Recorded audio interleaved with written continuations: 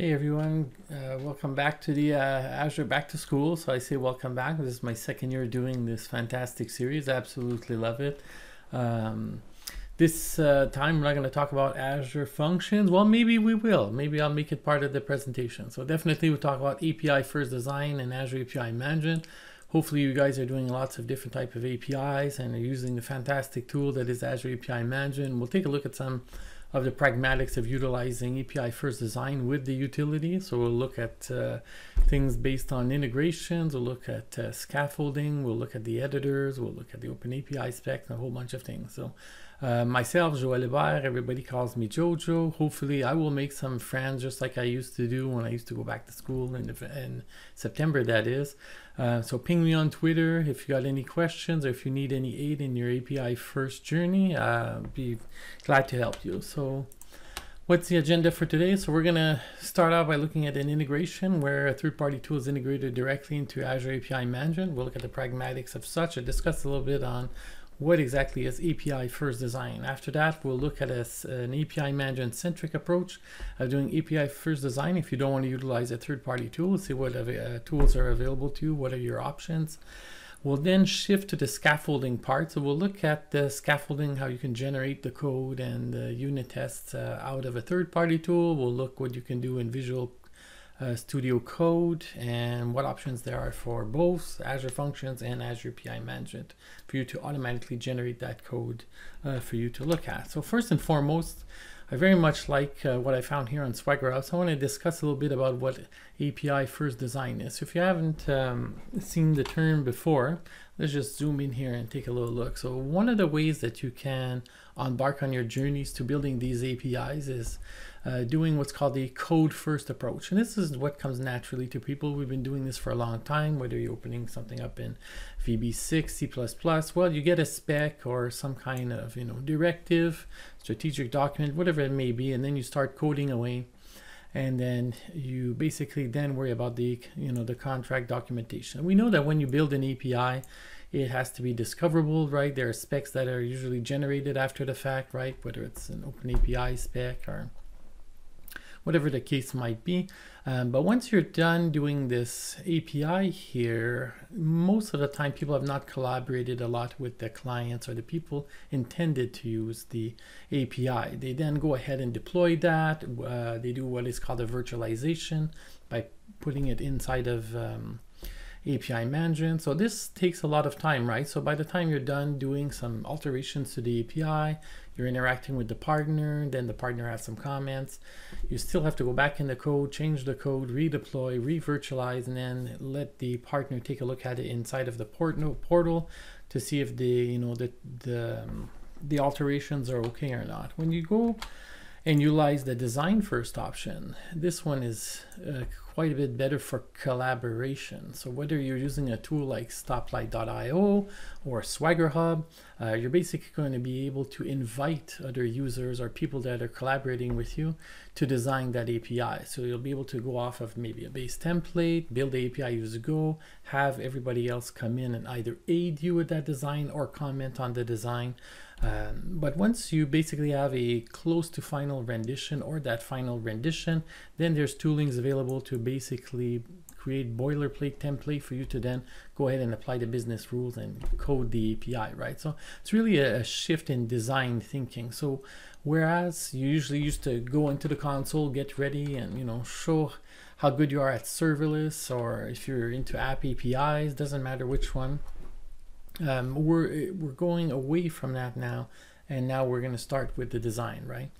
So first things first, let's go ahead and take a look. What is the tooling that you usually use to do this design? So one of the more familiar ones in the industry, right, is the open API spec. So if we take a look at comparative approach of the older spec to this spec, you'll see that it's been reduced quite a bit, right? So if you guys have been utilizing tools to generate GUIs or other things, you pretty much for sure have heard of Swagger. That basically uses a spec and then does some renditions. So I'll show you guys Swagger Hub in just a few minutes, but you'll see one of the things that is quite different from the OpenAPI 2 spec towards the 3 is they've basically combined some of these into smaller areas. So it's a lot easier to comprehend some of the things instead of remembering everything as you're designing. So one of the fun things is designing doesn't have to be that difficult. You might never have looked at a JSON before, right? You've coded things inside of an API app. You use things like a swashbuckles to generate them, and then you've never actually looked at it. You just import it into API management. Well, perhaps it's time for you to come in and leverage something like Swagger Hub. So here we have a third-party tool, Smart Bear Swagger Hub. We also have another third-party tool here. So another vendor. So this one is stoplight.io. They both do similar things. You can design your API, you can collaborate. So we'll start off by looking at Swagger Hub and its integration with Azure API Management and a little bit about this API design first. So what I've done before this presentation, I just went here and created new, and just for time's sake here, I took an OpenAPI spec 3 and a template which is a simple API, gave me this simple rendition here, right? So right here, so we have the YAML rendition here. So I have an OpenAPI spec, and you'll see that all of the different areas that we were discussing earlier are here. And now I can manipulate these and show what I want my API to be and basically model it out. On the right hand side here, you'll see that I have my API, shows me what version. It's using the OpenAPI spec version 3. I can also see what my API is going to look like. I can try it out. I can see what the return values are. I have some samples. I see the return codes. So basically I can see the code auto documenting itself, or I can see how the, whatever I'm doing here, how it's going to render. One thing that I very much like are their schemas here, and if you know how to utilize the tool, you can reuse this, have effective reuse for your different schemas. So in here, essentially, right, there's this sample API first example, and in here,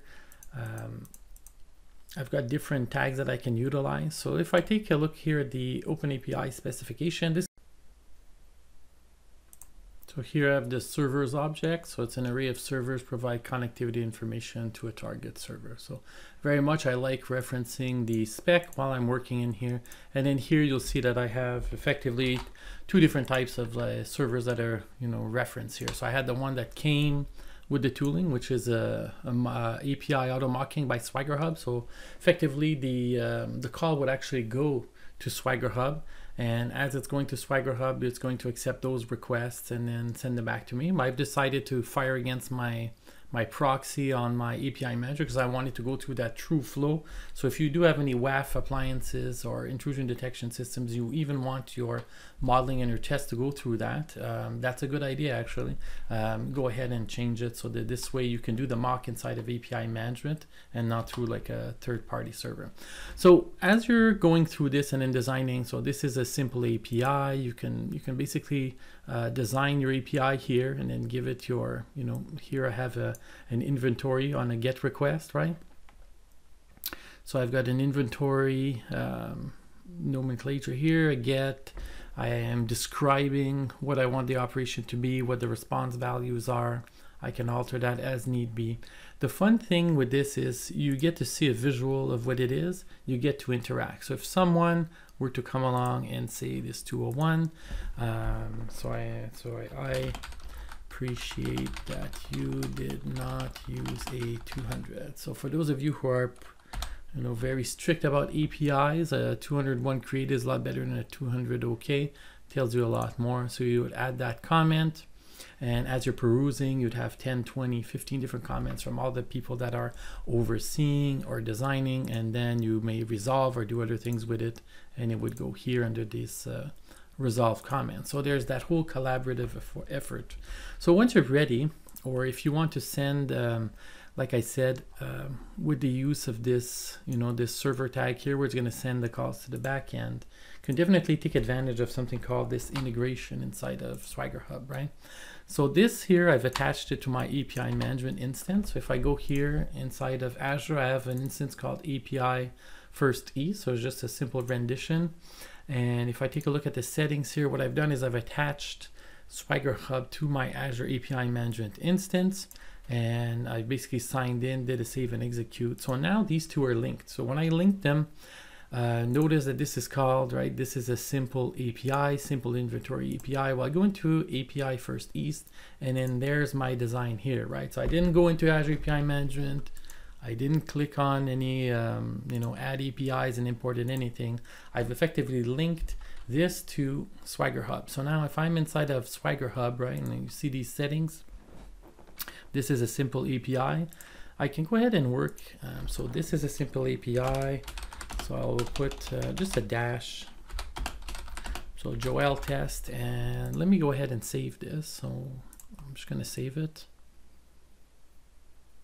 So it's successfully saved. Now we'll go to my integration point, and I'm going to fire off an execution, and it says the integration was executed. I will go back.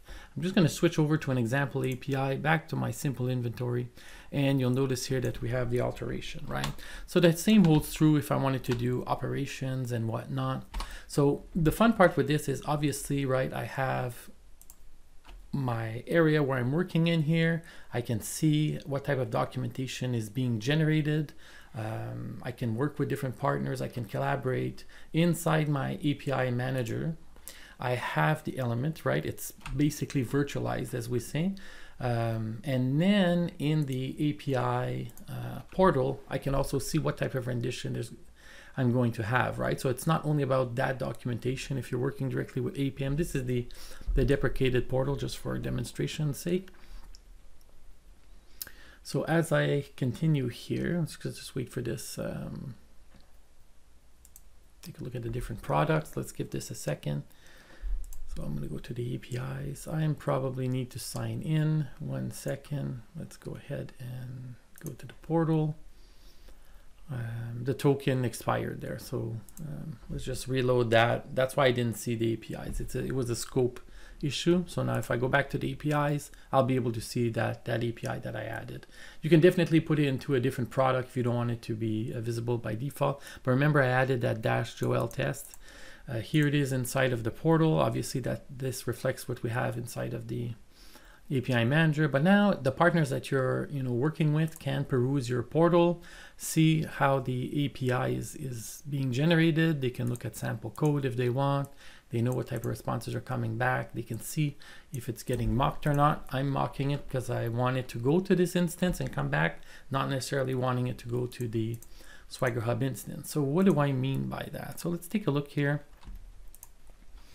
at mocking with a partner versus mocking with API management. So when you are mocking with a partner, so let's say that I am, I have a partner here.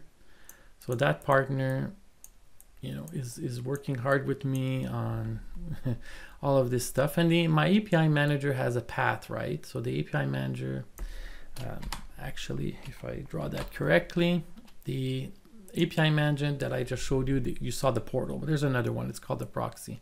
So the proxy will either go through something like an Azure front door and then go out to your partner, or go through something like a web app firewall, intrusion detection system, and go back out to your partner. So if your partner is doing, some sample tests here and effectively calling your proxy or that mocking endpoint that I talked about, you want it to go through these natural paths. Sometimes JSON can not be formed very well. So I'll give you an example. You take a JSON and you decide that you don't want to do an array for the countries, and then you set country and then delimiter, country delimiter, country delimiter. Sad to say, but once you put your 13th delimiter, Azure Application Gateway is going to think that you're doing SQL injection, and it's going to stop you. So it's very good to go through these natural flows. I know that this is just a banality of an example, but the more that the partners and those aiding you can see the reactions of either your intrusion detection systems, your app gateways, or the Azure front doors, whichever security construct, we can name any third-party tooling here, the better it is, right? So it's up to you. We can choose to mock with the Stoplight.io or the Swagger Hub mocking engine. It's up to you, but there is something to be said about going through that natural flow. So that's just one thing to consider. So what did we see? So let's just recap. So it's possible to go in here and then design your API. You're able to now peruse your API here on the right hand side and to see if it has everything that you wish it would have. You can collaborate with the partners.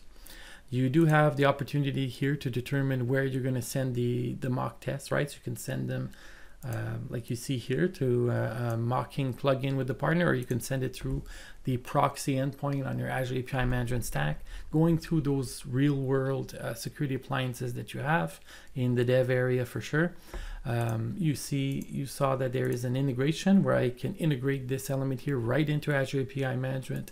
And you also saw that all the while we are designing, collaborating together, the partner can also go see inside your API manager here, your portal, can see the changes in real time, and can also try it from here, right? So you can try it from this area, and then you can also possibly try it from this area here. Both are valid. Lastly, there's an element here, it's very important in API design first, is the code gen options, right? So this vendor here has the opportunity for you to do a client SDK, so you can generate something in C#. You can also generate the server stub, right? So the client SDK is someone connecting to your API. The server stub is you rendering this API here for you to host and then push it out. So you see there's a whole bunch of different ones. There's ASP.NET Core here. Lastly, there's the documentation that can be generated, and you can download the spec here, right? So, okay, so shifting gears, we saw it's possible to design with a partner that's fully integrated. It's also possible to just utilize Azure API Management. So if I go to Azure API Management, you don't necessarily have to work with a third-party partner. It's a lot better for collaborative efforts. But if you don't do that many APIs, you just want to delve into it, you just want to take a look. Azure API Management, if you go to the API, let's take a look here. So we're just looking at some centric ways inside of Azure API Management to work with the API. So I'm just going to take this Echo API, just a sample one. On the front end, you have that little Open API spec editor, and you'll notice here, right? So I've got a JSON representation and of an Open API spec. It's a 3.01. And here on the right hand side, if I zoom in here, right, I can edit the information, add operations, add different tags. So if I want to go ahead and modify things without actually going into the whole JSON and altering it, you can just go in here, alter it, it'll add some different elements. If I want to add an operation, this is quite nice here. So the display name is, I'm going to add let's say we want to add a users, and the URL would be /users. Let's call this like hospital users, and the method is going to be a get. So this is a new item to add. So I'm just going to add this, and it says it already exists, right? So I'm just going to do a user URL, and then boom. Here we go. So I added this earlier just as a small test, and then here I am. So here I am altering an Open API specification inside of Azure API Management. There's no API anywhere else for this backend element. So one thing that you could do if you wanted to, you don't want to invest in a third-party tool. So you go to API Management. Let's go to the API here and just create a blank API, right? So just go ahead, create that. Name, we call it test design, right here, let's just call this design, and let's create this.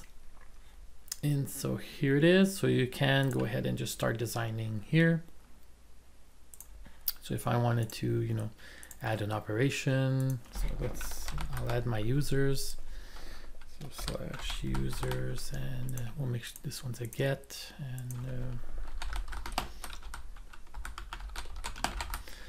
and then I'll add this. So there we go. So I've got a get operation, this pathing, and it's giving me descriptors. I can add a whole bunch of things, but for now, and there we go. So that is saved and here. So it's possible to intrinsically go in Azure API Management, right? Create a blank API, utilize the Open API. Notice what it says here, Open API specification editor. I find a lot of people don't know about this feature here in Azure API Management. So basically you use this little element here, or you can go ahead and hand alter the different things. So one thing to consider is do go on the API Management import restrictions and understand that when you will import something later on, or you do import something, there's some things to consider. So I would be cognizant that, you know, if you're using, you know, the servers element, don't put two API management. Will select the first one, right? So when you are modeling, just go ahead and just put one for now.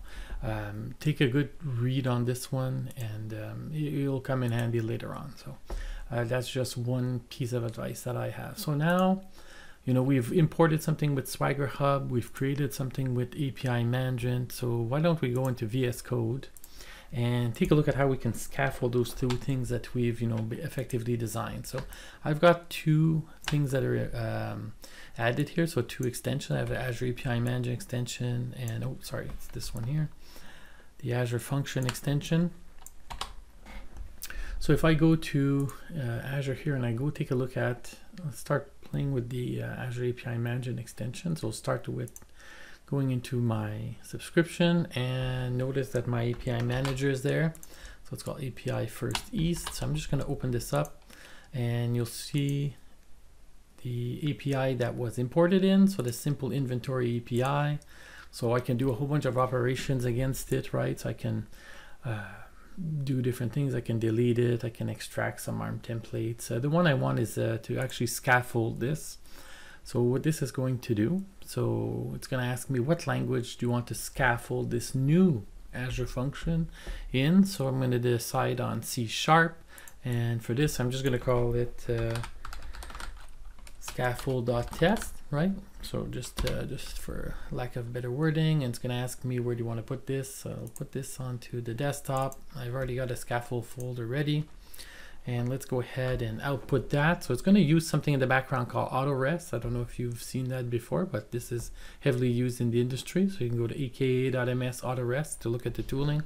It's going to start scaffolding a Azure function for me based on the definition that I have that's in API management. So I don't have to go and get extract the spec. I don't have to do anything, right? So it's got the capability here within the tooling, right? So we'll just wait a minute here. So it's basically doing its unit of work.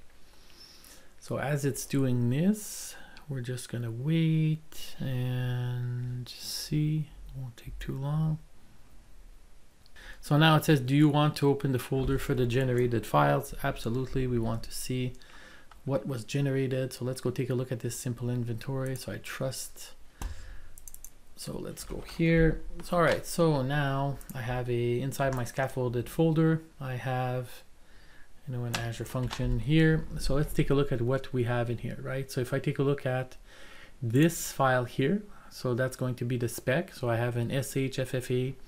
It's got the OpenAPI 3.01 spec for me as part of my project. And then take a look here, I've got an inventory API. And in this inventory API, right, I have a function. So this has got the, you know, the get operation. It wants me to do the 200 and the 400. It does have the, you know, the correct operator and the route for inventory. And it should also have a model for me. And notice here, there we go. Those are the models. So if you do have some required elements, it will do an if name equals null, throw a null exception, and it will create you know, for lack of a better word, these DTOs for you to utilize to deserialize or move your data around. So you have inventory item and a manufacturer here, right? So this is the one that we had in Swagger Hub. So we had it in Swagger Hub with Azure API management. I went into the API management tool, and now I am extracting an Azure function that I can now start working towards, right? So when your model is closer to its, or when it is complete, or you've come up to a decision where it's time to scaffold, you can utilize that API manager to do so. So if I want to show you a secondary example, I'm just going to close this one. Let's go to that test design. I think I added that one. So let's go see. There should probably be one operations I think that I added called get user. So same thing. So this is the one where we went inside of Azure API management, and I decided to, you know, hand bomb, for lack of a better word, with the editor functional spec. So, you know, so I'm just going to put, you know, handmade.test here. and we decided to go with C#. I am going to go on the desktop and we'll go to the second scaffolding folder and we'll utilize that. It's going to take a little bit here. Shouldn't take too long. Okay, so it's asking me if I want to open up that folder. Absolutely. We want to see what was generated. So I trust, and okay, so inside of Visual Studio Code, I've got a users API, right? So here it is. It just created the stub for me, and then I can go ahead and code against it, right? So evidently, the more routes that you have, the more different operations, it's going to give you a different experience. This is just so you can see. You can go in the Azure API management, utilize what's there intrinsically, and then scaffold, right? So you're effectively doing API design first by designing, collaborating maybe only internally or with a few other people. Very hard to collaborate in that tool compared to like a Stoplight.io or a Swagger Hub, but quite interesting on what gets generated, right? So there is one other use case that we should look at, right? So we do have API management over here. So, but what if you wanted to scaffold? What you're going to want to scaffold not with Azure API management, but through Azure, the Azure function.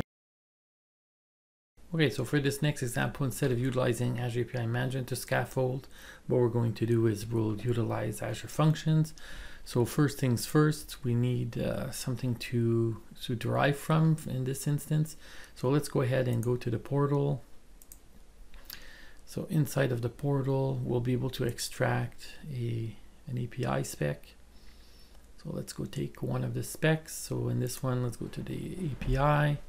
We'll take the one that we just created manually, the test design.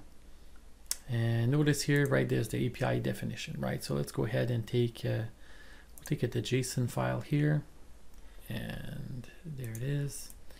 So we can basically take that. I'll put it inside of, sometimes you can save these directly. Sometimes you just have to file, save as, and yeah, I'll put that on the desktop, and we'll call it demo.json. All files, save. Now it's on the desktop, and let's go back to.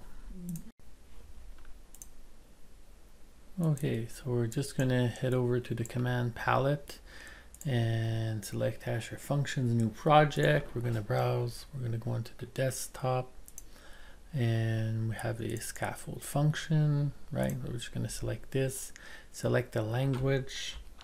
So definitely we'll go ahead. Oh, well, I took JavaScript. Doesn't really matter which one you take. Actually, it does matter which one you take. So let's go back. So I'll take C#, .NET Core, and notice that here there's a HTTP trigger for OpenAPI specification. So that's in preview. So you could basically click on this. It's going to ask you, we'll keep this at company.function, doesn't really matter. It's going to ask you for the spec, right? So inside there, I put a spec called demo.json. I'll show you how I got that. And we're going to just open up in a new window. So let's see what happens here. So it should be creating a new project, generating from OpenAPI, and we should be seeing that scaffolded Azure function there. So give it a couple of seconds. Okay, so I finished creating the project. So I will just go and say that I trust the authors, and there it is. So a couple of different ways of scaffolding. They're both utilizing auto rest. So if you take a look here, that's going to be the same as what I have in the other one, right? So there's not going to be a lot of like different variations between utilizing one technique versus the other. So you can either start from Azure Functions, scaffold by utilizing the spec, or you can go in API management and then utilize what's there and then just generate through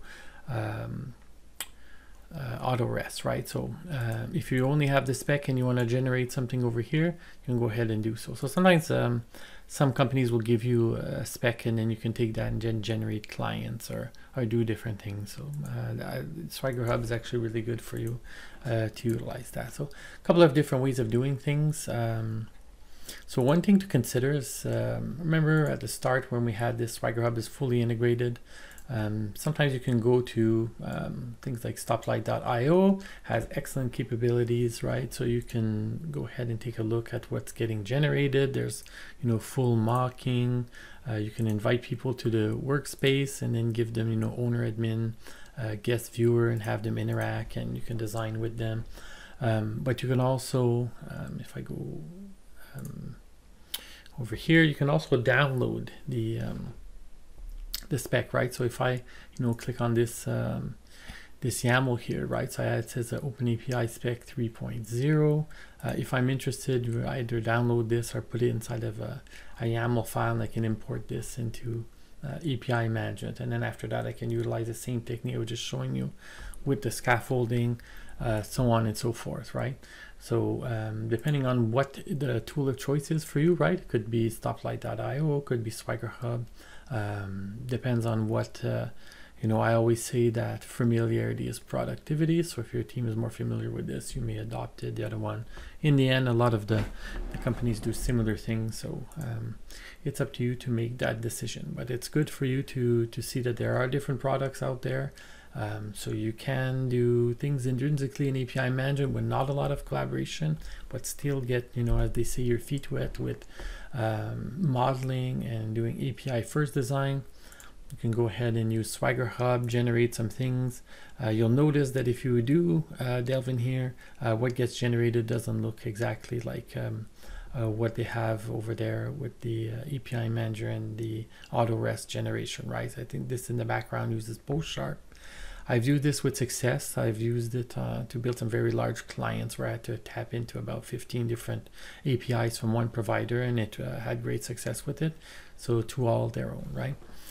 So on this said, I'd like to thank you for coming to this session and taking a look at some possibilities on API design first with API management. So you saw that there is an intrinsic tool that you can utilize and model. You saw that they have some extensions that have scaffolding capabilities for you to utilize these specs that you've built and build out the code. One thing to note is Swagger Hub, when you do generate that C# client, it will create different tests. There's other constructs out there that you can model with. There's definitely Postman and other ones, but I wanted to show you today things that are intrinsically adapted to API management. So I like that Swagger Hubs that has that native integration where you can send things directly to API management, like you saw. They're completely linked together.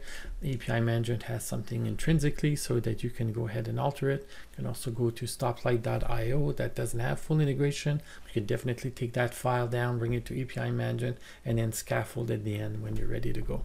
So a couple of different ways of doing things. So it's up to you to adapt to what best fits. So that's my Twitter address there. So hopefully we can get to know each other, and I wish you a great back to school and enjoy the rest of these sessions. So on that, thank you very much, and don't be shy to reach out. Cheers.